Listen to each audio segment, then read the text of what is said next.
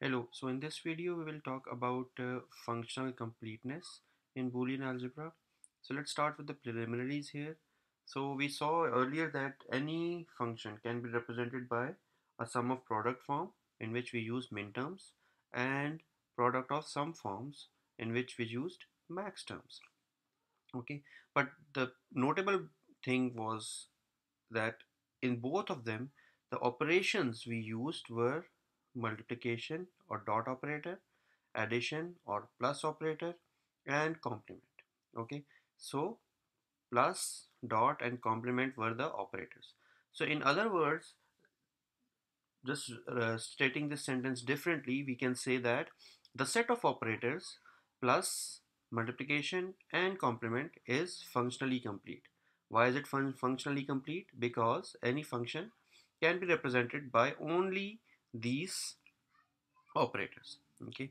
Now the question comes whether we can reduce this set or not. Okay. As it turns out, we can eliminate one of the plus and product. So the sets product and complement and plus and complement are also functionally complete. This can be shown using De Morgan's law. So for example, we want to eliminate this plus. So whenever we have a plus, can we replace it by a combination of only complement and multiplication? Let's see. So then I have x plus y. Now this is equal to x plus y double complement because of this double complement here. Okay.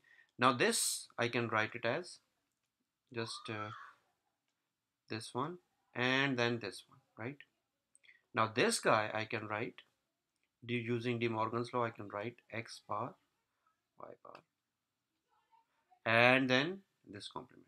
So x plus y I can write the complement of x, the product of complement of x and complement of y, and then I take the full complement. Okay, so similarly, so this is due to this double complement, and this part is due to the De Morgan's,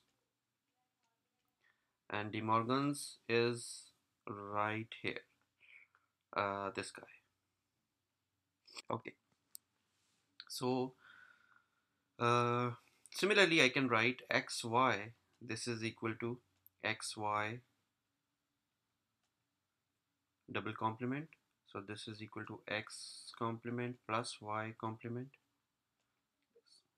So this means that I can eliminate the plus operator and replace it and just keep it with product and complement, and I can eliminate the uh, product operator and just use plus operator and the complement operator.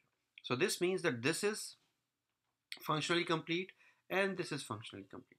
Okay, but what about if I have a set plus and product?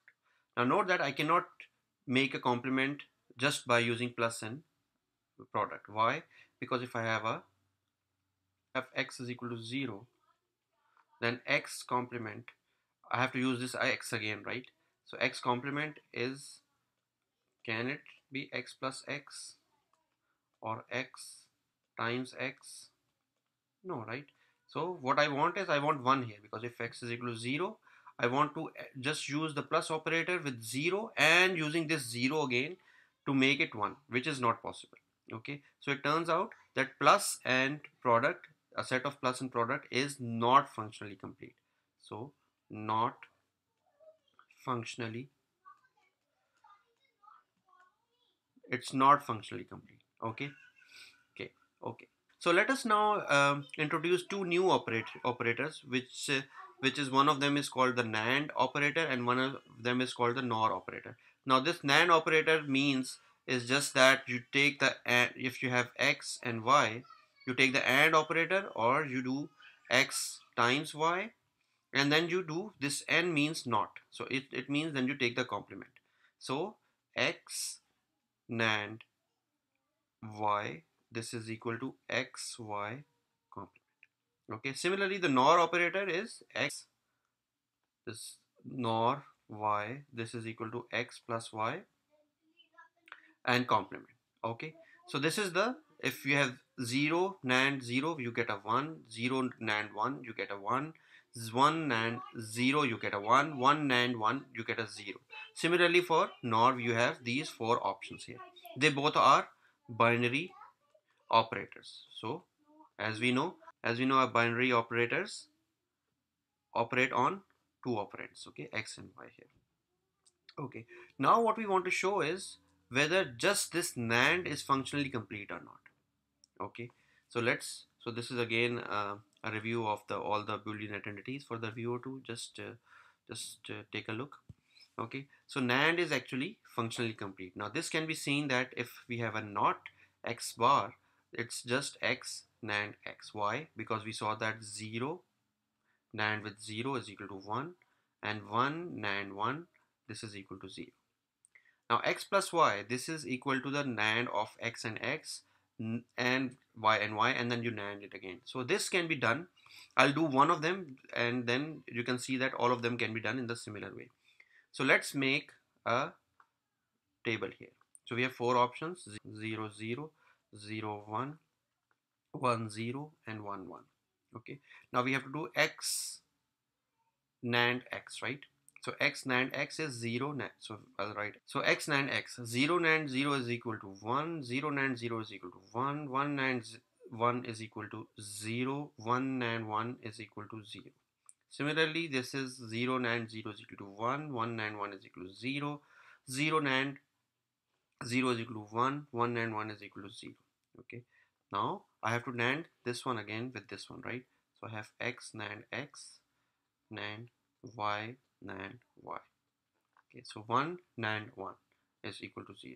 1 NAND 0 is equal to 1. 1 0 NAND 1 is equal to 1. 0 NAND 0 is equal to 1. And similarly, I have x or y is the same thing, that I have or 0 or 0, or 0 plus 0 is equal to 0. 0 plus 1 is equal to 1. 1 plus 0 is equal to 1. 1 plus 1 is equal to 1. So we see that we get the same values for both these columns. So they are in fact equivalent here. So this is an equivalent expression of this guy. So similarly, using these kind of table or truth values, you can prove that each of them is actually true. Okay, so then this applies that a complement can be replaced by a NAND, a plus can be replaced by a NAND, and a product can be replaced by just NAND. So similarly, NOR is the same. A NOR can be a complement, product, and addition can be replaced by NOR case. Okay, so this means NAND is functionally complete. We can make any functions using just NAND, and we can make any function using just NOR.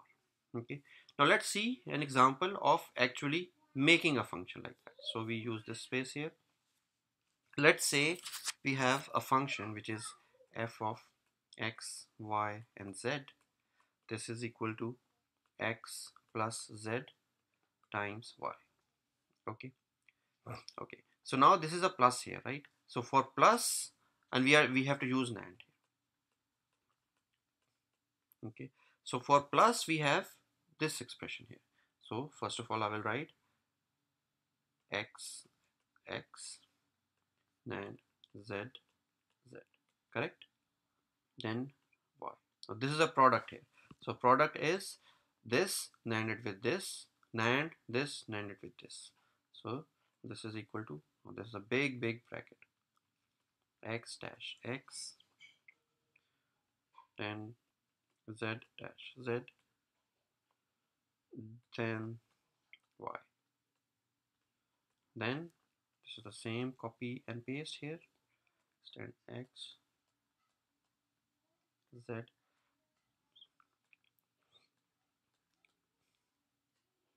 Okay, so this is the way we can write this function using just NAND operator. And actually it is pretty straightforward to see. We can use the same story with the NOR operator, just using these definitions. So the purpose of doing this was that if you have just one operator at your disposal, you can still represent any function using that one operator if that operator is functionally complete, namely NAND and NOR.